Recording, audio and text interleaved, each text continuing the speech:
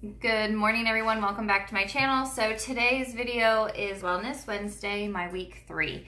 And as I was thinking about it, if you count the days, I've only been on plan for 15 days. So technically that's 2 weeks. So this is like the start of my 3rd week.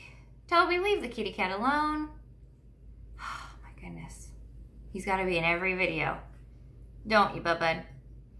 Anyway, so I don't know. We're just saying it's week 3. I'm going into the 3rd week of this. So last week, I'm going to go ahead and just tell you the numbers. So those of you who want to stay and just hear the numbers, it's going to be here. You can click off.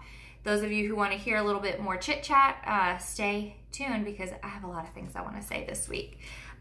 So last week, my weight was a disappointing 173.4. And this morning when I weighed in, I was 171. So that is a 2.4 pound loss and a total since the start of all of this of 3.4 pounds. Now, I have to tell you something. During this past week, my weight went up to 177.7, practically 178. So if you take it from there, 177.7 to 171 this morning, that's actually a lot more of a loss. I have no idea why my weight spiked like that. I have some theories, I have some thoughts, but I really don't know what the deal was with that. So I'm not counting that because it only stayed that way for several days. But anyways, this week, at least I am down a couple of pounds, so I am thankful and appreciative of that. All right, so I want to talk about my hardest challenges and my greatest successes this week, and then I'll go into what worked, what didn't work, and then what am I going to do continuing on into this 3rd week. So, hardest challenge was the scale going up no matter what I did. I did everything right, and that scale just kept going up and going up and going up. I don't know. Really don't know. And then the other hardest challenge that I faced this week was just disappointment and frustration surrounding my eating, surrounding, not even surrounding my gym stuff. That was on point, but just surrounding the fact that it was like, it didn't matter what I did, my weight just kept going up, and it was so frustrating because, well, those of you who've been there know the frustration. I wanted to give up. I wanted to just be like, well, what's the point, you know? But I know how that feels. I've done that before, and that is what got me to my heaviest weight of 273. So I wanted to do something different this go around. You know, so I knew that wasn't the answer, but it really messed with me a lot. So my greatest successes this week was basically just taking personal responsibility for what was going on in my life. And I am obviously meaning this surrounding food, but I do feel like God has been teaching me more and more about personal responsibility in every aspect of my life. So personal responsibility in how I react to situations and people and difficult things. Taking responsibility for how I speak in the moment, in that situation. Taking responsibility for how I handle my frustration. So whether I'm turning to food or I'm turning to working out or I'm just sitting with that and experiencing it and feeling with it. Taking responsibility for my personal life. And this can also, I realized as I was learning about this week, this can also be personal responsibility in your finances, personal responsibility in parenting and your husband, wife, however that works. You have to be personally responsible for you and you alone. You cannot be responsible for other people. Now, obviously, your kids and that kind of stuff. But anyway, so that was a really great success and something that continued even though I was having these huge disappointments and these huge frustrations, to just take responsibility for it and figure out what I needed to do. So let's do what didn't work this week. Honestly, I felt like this whole week was just bad. I felt like Everything in this week was just hard in food and life in general. It was just a kind of crappy week, to be honest with you. So a couple things that I realized that wasn't working is the Trim Healthy Mama. Either I am just not getting it, or I'm doing it wrong, or I don't know. It just is not working for me. And even though I was doing the plan and eating how they wanted me to eat within the time frames that they wanted me to eat, it was like my weight just kept going up and up. Toby, what you doing? Quit. Oh, that dog. He has this obsession with licking his feet. Do any of your other dogs, do you guys dogs do that? It's basically almond milk, a cup of almond milk, a cup of water, and sugar-free chocolate syrup. So it's kind of like chocolate milk, but it's hot because I made it hot, and it's freezing today here in Georgia. So rabbit trail, but this is good.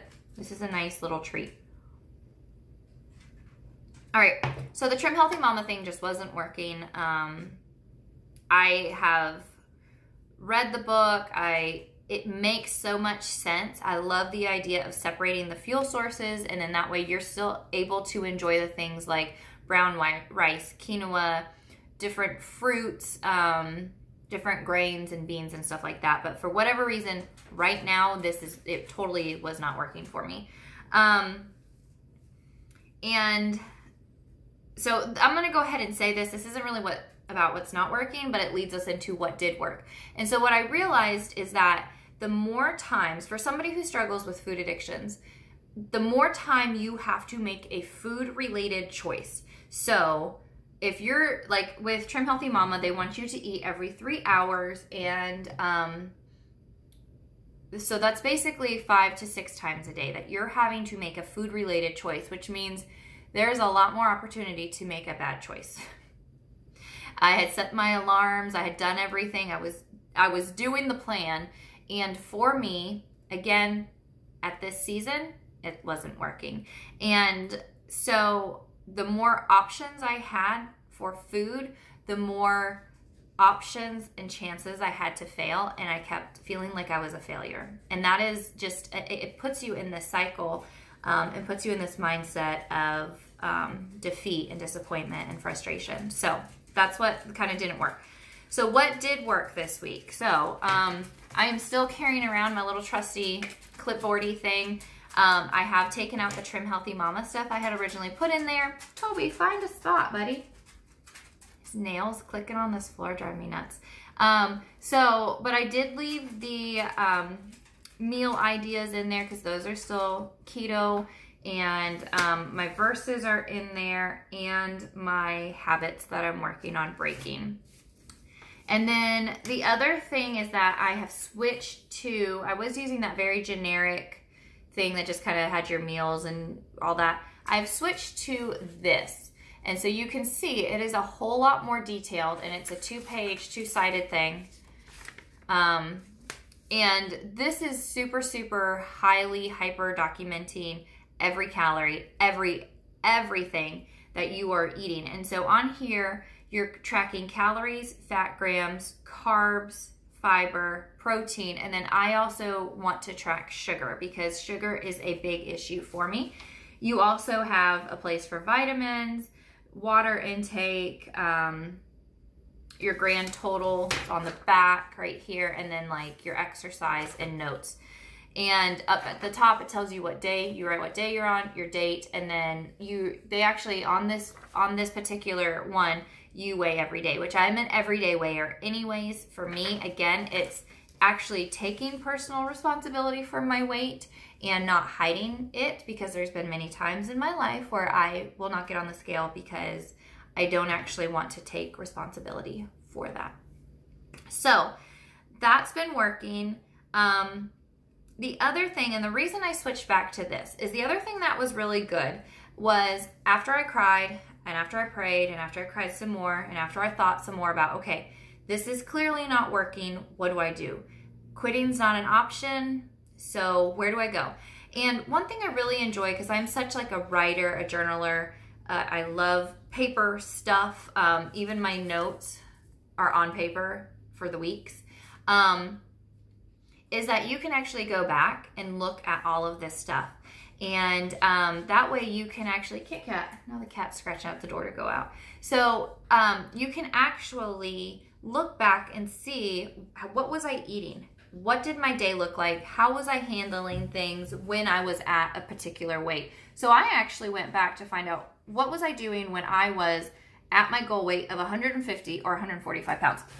I'm gonna let this cat out. I am not stopping the video because I don't feel like editing.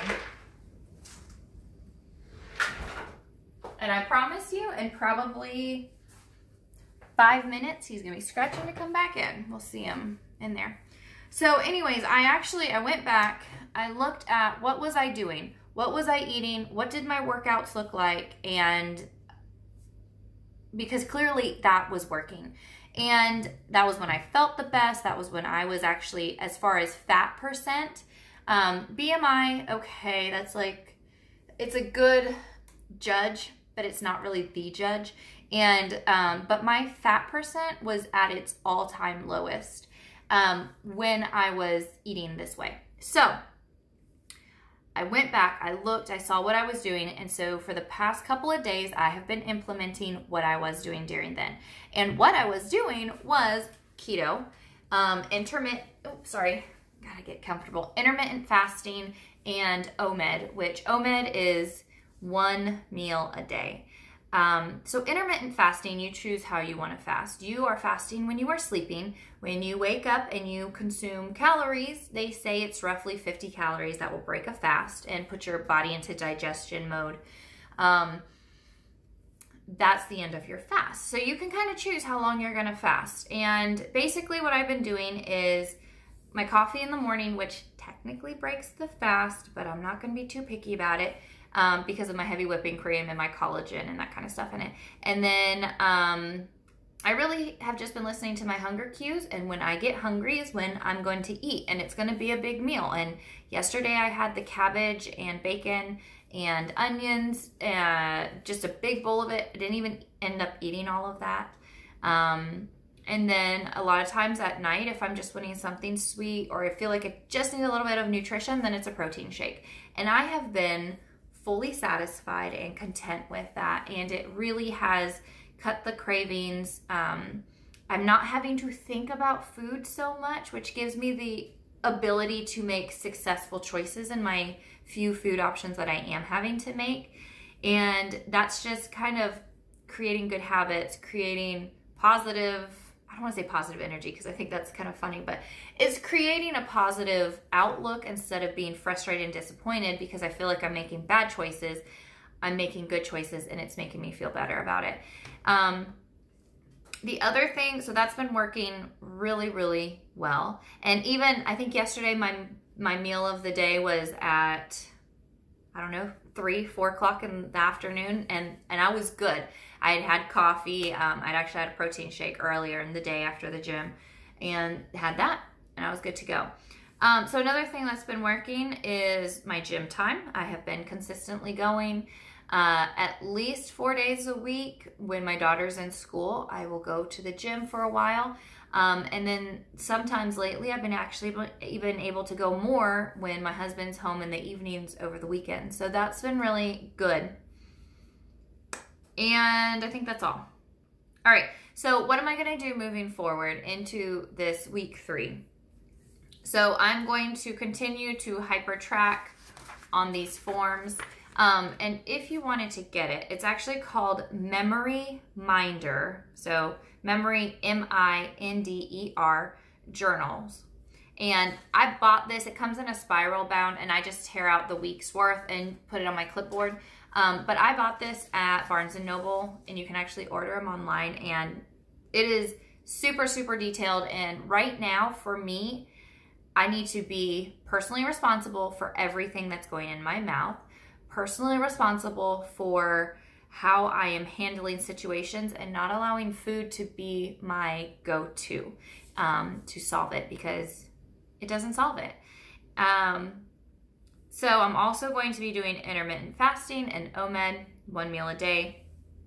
And I'm also going to be continuing to go to the gym as I am able to when my daughter's in school, as well as just trying to increase the weight that I am currently doing at the gym. So this is week 3 Wellness Wednesday, and I do believe for now I'm just going to retire the Trim Healthy Mama. And like I said, I'm on Facebook groups and a whole bunch of other stuff with Trim Healthy Mama, and people are losing hundreds of pounds with it and living the lifestyle. So like I said, I'm not sure if I'm just doing it wrong or it's just not, I'm just not at the point where I can successfully do it. I still think I will go back to it because with keto, you're limited on the fruits, that kind of stuff. And I love fruits, and I do enjoy every now and again brown rice and quinoa and oatmeal and those kind of things. So I need to find out how to implement that. And then one last thing. So when I went back and looked at where I was, how I was eating, I did have off-plan keto things, but they were in moderation, and I was satisfied with that. So I know I can get back there, but right now, until I can get back to my goal weight, I'm just gonna have to be super, super strict. So, and that super strict is not, I'm not being restrictive, I'm not being mean. I am taking personal responsibility for where my body's at right now and what I need to do to get it to where I want it to go. So, I hope you are all having a wonderful week. I'm going to just keep chugging and plugging through these days and just continue to get rid of this weight that I don't need on my body and try to figure out how to just handle life in a little bit more of a balanced way. So, till next time, I'll see you guys later. Continue to make good choices.